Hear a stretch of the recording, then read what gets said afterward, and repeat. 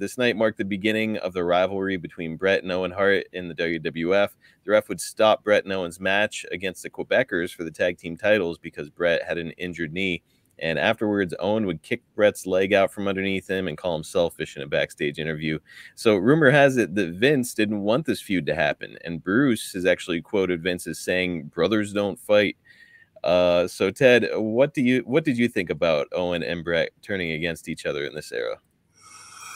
Well, I don't really, gosh, it was like, I kind of looked at it like, well, that's, it's a work, they're not really turning on each other. It's like, one guy's going to turn heel and the other guy's going to stay babyface. And it's something new and different, but especially where you have two brothers involved and everybody knows they're brothers and everybody knows the history that their dad actually promoted wrestling, up in Calgary for years. So, I mean, everybody knew that. The wrestling fans that, go and pick all that stuff out, they find all that stuff out.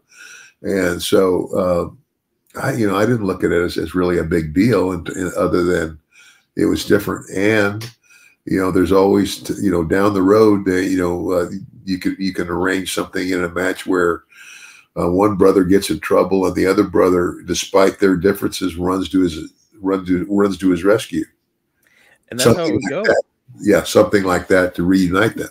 That's how it would go. Like 3 years later, they got back together and they formed the New Hart Foundation.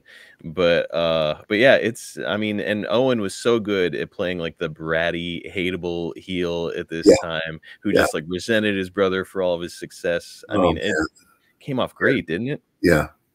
And to this day, Owen has so much ahead of me. So many things he could have done had he not fallen. Oh, it's just unbelievable.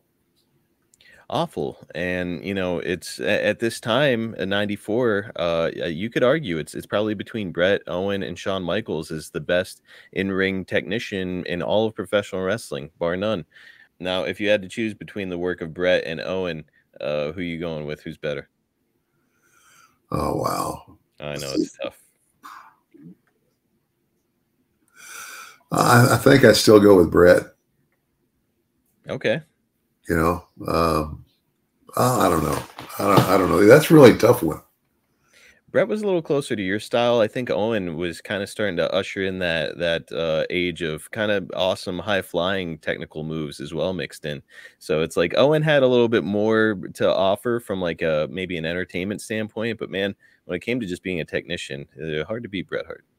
Yeah. Yeah. Well, and that's it.